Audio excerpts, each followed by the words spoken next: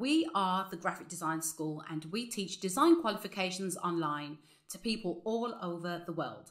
And today we are harnessing the power of ChatGPT in a real-world design project with great results.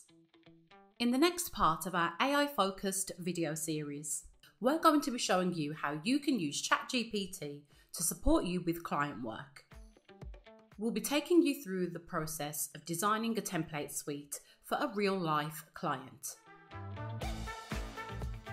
We'll be using Adobe Illustrator to kickstart the process and map out each template design, or we can opt for the basics, or you can opt for the basics to sketch out your initial ideas.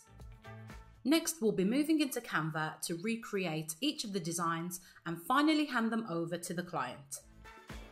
Now, Canva is a great tool for a number of reasons, but mainly because it's extremely accessible for both designer and client.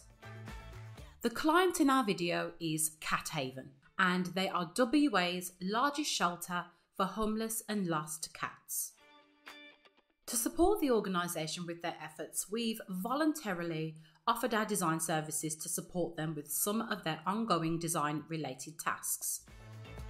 So we've decided to dedicate this week's voluntary hours to refreshing some of their social media templates, with the final goal being to create a more cohesive and consistent aesthetic, all whilst using the organisation's current visual guidelines. Now, moving on to ChatGPT, I'm going to be using the tool to speed up my workflow a little and conduct a little bit of research. So one of the templates is going to give advice and support on how to settle a cat into the home once it's been fostered or adopted.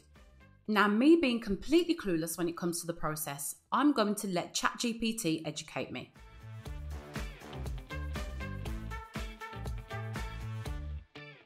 Awesome, so I now have 3 awesome tips on how to settle a cat into a new home.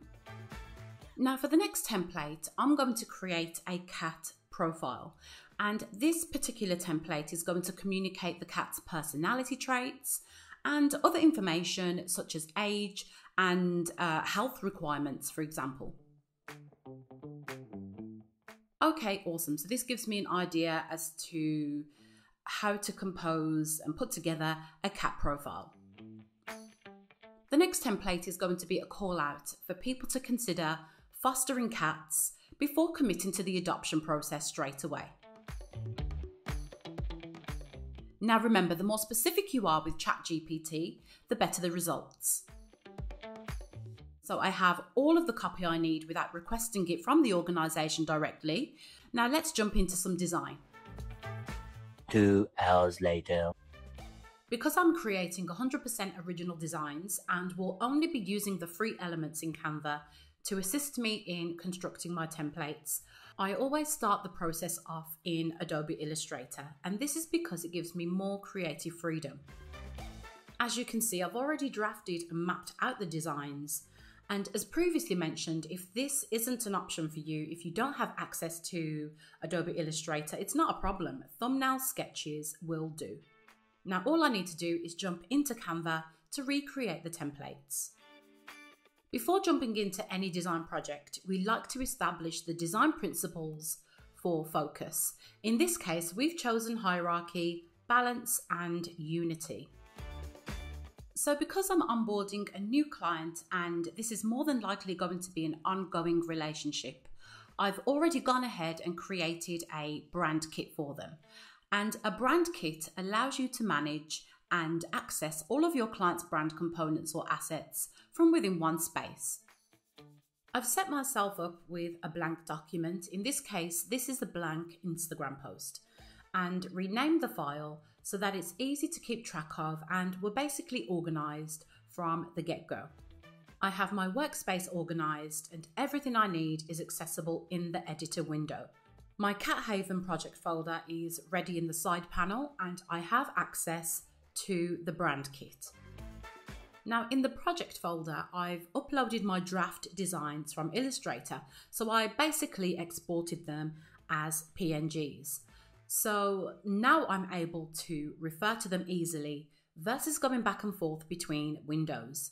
So all I'm going to do now is recreate my designs using the reference images to the left And throughout this entire process, I'm going to keep the design principles for focus at the forefront of my mind. These help to justify all of my design decisions.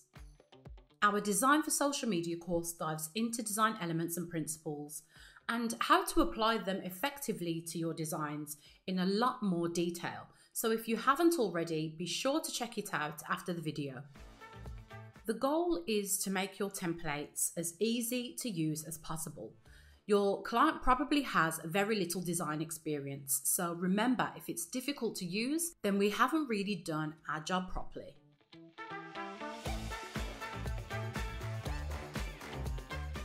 One of the things I love about Canva is you have the ability to lock elements in place, which might seem excessive, but it does prevent objects from moving and colors being changed, which helps the client and their team to stick to their visual guidelines. Awesome, so on to the next one.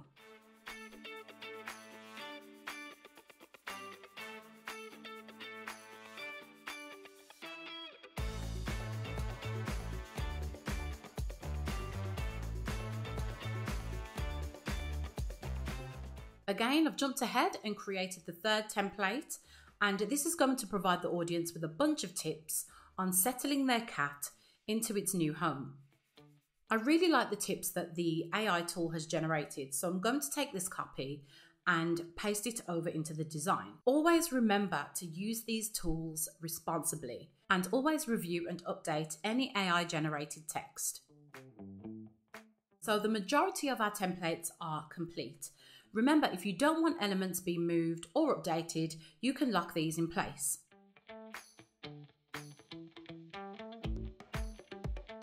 To keep the template suite cohesive, I'm simply going to continue to copy and paste elements from one template to another. Okay, so now we've finally finished the template suite. Let's take a look at the client's current Instagram and what we're about to deliver to them. Easy, accessible, and consistent with their design system applied.